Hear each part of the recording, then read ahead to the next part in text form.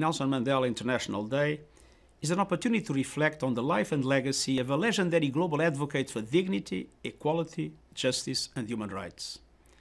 Each year on this day, Nelson Mandela's birthday, we pay tribute to this extraordinary man who embodied the highest aspirations of the United Nations and the human family. Madiba's calls for solidarity and an end to racism are particularly relevant today as social cohesion around the world is threatened by division. Societies are becoming more polarized, with hate speech on the rise and misinformation blurring the truth, questioning science and undermining democratic institutions.